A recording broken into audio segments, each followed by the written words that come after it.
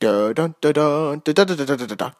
Timothy Chalamet has really impressed me on a talent level. The guy certainly has it in regards to a new and upcoming actor who's getting a lot of attention, especially among, where's this coming out of? I think it's MGM, but among the Warner Brothers line. Last year, saw Dune. He did an excellent job leading that movie. And with this one, there's some familiarity to his presence in regard to this being a film being directed, I believe, yes, by Luca Guadagnino, who has previous work experience of him through Call Me By Your Name, though I don't necessarily want to give praise to that movie. It's not a film I would personally watch, and there were certainly complaints to be had with that picture. But if you are familiar with it, but Timothy Chalamet, I remember even with that movie getting a lot of acclaim. And maybe this film is a bit more approachable. For me, again, in comparison to that original work, even though Luca Guadagnino, I heard he got a lot of regard for how... well, that film had a lot of awards attention as well. I think in its nominations, I don't think it won it. Maybe it won something. But, again, I don't think it's the best movie by any means, morally speaking. But he got a lot of credit, I remember, for his talents. And perhaps this is a more approachable picture. He's done other work as well that I'm familiar with, at least by name. I've not seen a picture from him, but this is a drama horror romance, as IMDb brands it, that is present in the pitch of the story, and it sounds very endearing as well. For again, that romance background might be very engaging. With Timothy Chalamet, it's going to be a highly competent picture, I can already tell. And I believe cast alongside him is the character of Maren, played by Taylor Russell. Her name, and I haven't looked into her filmography. Yeah, I have seen her. I was curious. I could kind of tell by the performance. She's in the Escape Room movies. Maybe lesser regarded pictures than perhaps a film done by Luca Guadagnino, but I liked those movies, both of them, and she plays the pinnacle character. So I have seen her before. I'm familiar with her talents, and I think she's, pretty gifted as an actress. If you're not familiar with Bones and All, this is the original pitch according to IMDb. A story of first love between Maren, a young woman learning how to survive on the margins of society, and Lee, an intense and disenfranchised drifter, as they meet and join together for a 1,000-mile odyssey, which takes them through the backroads, hidden passage, and trapdoors of Ronald Reagan's America. But despite their best efforts, all roads lead back to a terrifying pasts, and to a final stand that will determine whether their love can survive their otherness. I find that to be a very interesting compilation of ideas. And again, the branding of this being a drama horror romance, I think is such a very interesting idea.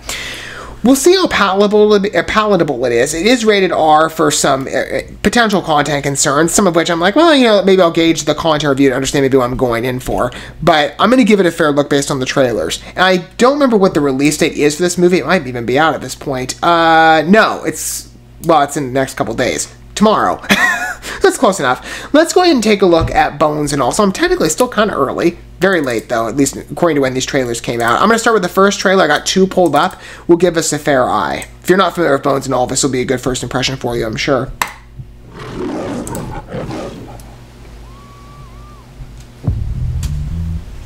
This is more like a teaser length. Okay, already the award attribution. Not a surprise. There's a lover in the story, but the story's still the same. There's a lullaby for suffering and a paradox to blame. I didn't know I had permission to murder. Certainly has both the aesthetic and the music choice of it, film along the awards line. We killed a flame. You don't think I'm a bad person? All I think is that I love you. You look like the kind that's convinced himself he's got this under his thumb. But you pull on one little thread and... I'm ready. My lord. Magnified, sanctified, be competent performances and presentation as well. Crucified in the human frame. You want it darker. We kill the flame.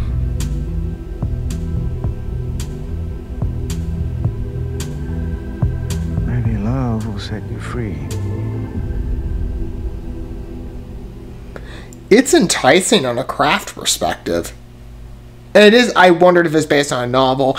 I just had that, I had that feeling going in. I didn't look too deeply on it, but if you're familiar with the book, I'd be very curious to hear down below if that is a fair approximation. You know, translations aren't always perfect, especially when you're considering book-to-movie adaptations. They can differ quite a bit, change things around. Again, there's understandable reasons for that. With movies, it's a very different form of storytelling. So I'd be curious again to see what the synergy is between mediums of the story, but based on the picture, this certainly is an awards movie. It's going to be gunning for that. I am absolutely sure from a presentation level. It just has that feeling. None of the close-up shots for me worked.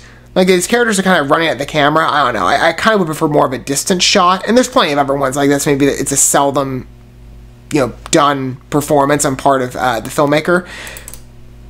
But it's an engaging piece. Very good teaser. Good marketing, too. A very interesting music choice to blend with that. So that's the first trailer. That's more of a teaser in length. This is the longer of the two. Maybe this will go more into the story for those of us who perhaps are not as familiar with the background of the book. I'd be open to it. Not all night. So where'd you move here from anyway? Eastern Shore. Try that. Maybe not. Okay. Well. Dad. Hey, I keep an open mind until I'm proven wrong. I'm more a thriller guy. I have my convictions when it comes to horror. You were born this way. Obviously. I got my threshold. I believed you had to. I don't know why. Although I still think blending that with romance is a very interesting blend. I smelt you. I didn't know I could do that. I thought I was the only one. I don't want to hurt anybody. Famous last words. Are there lots of us? I don't actually meet many others. So it's sort of that troublesome characteristic that unites these two characters because they're of the same walk of life. I came looking for you. And I buy the malevolent chemistry between these You two. can smell me half a mile away. Can you do that? Not that far. I got rules. Never, ever eat an eater. I thought you might be hungry. For hens? No. Who lives here? Is there someone dead up there? Oh, okay. I'm not gonna be like that. We don't have many options. Either you eat, you off yourself, or you lock yourself up in there. We're dangerous. One of us. Yeah, I agree. Teach me how to smell other eaters. But we can hurt one another. I mean, this is a horrific stances. Go. It's shot really well. It's too much. We gotta do this. We have to do it. She's speaking for me in that case. You've been following me. And we got unfinished. Because, I mean, again, I can speak to the film's credits at many points, but in other places I'm like, it's gonna, it's stepping over my limits quite a bit. All I think is that I love you. It's an interesting blend. Again, the horror, to unite horror and romance, I find to be a very exceptional idea, and to see how that's played out in the story is a captivating thing.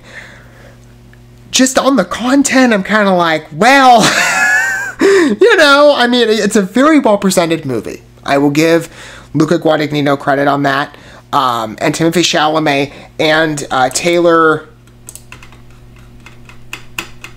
Sorry, I already forgot the last name, and I know I've seen her before. I should do better at this. Taylor Russell. Again, I've seen her in escape room movies, and she did a great job there, even though, again, those are not going for awards movies. Those are just entertaining for all rides. I mean, I like both of them, even though I think the second one wasn't as perfect. I mean, the second one's still... If you've never seen escape room movies, they're excellent traps. The idea for those films, I'm not trying to go on a tangent here, but they're very well done thrillers, at least in my opinion, on the thriller direction. It's just kind of a storyline. There was some, like, well, it's PG-13 horror thriller, so you know what you're getting in some measures. But this is really well done from a craft perspective. If you're into more severe watches and you don't have the threshold that I do, perhaps it's a little more approachable. Again, I try to keep an open mind unless I'm proven wrong. And in this case, as I watch it, I can speak to its quality. I'm just like, I'm not necessarily sure I'm into films that are, about hunting people as delicacies. It's a bit gruesome for me. Not really in my tastes, but I can say that the film has some merit to it in its presentation and in performances. And I will say for Taylor Russell, I'm sure she's delighted to have this chance to prove her talents in well-regarded fare. She was also in Waves, and she was in the Lost in Space show as well from Netflix, as I understand. Waves is from A24, and they tend to get a lot of awards recognition, so she's been in this space to other extents. But I'm sure with the credit of Luca Guadagnino and Timothée Chalamet, maybe she sees this as a bit of a career opportunity for her, and I would say based on her performance, she fits that role quite well.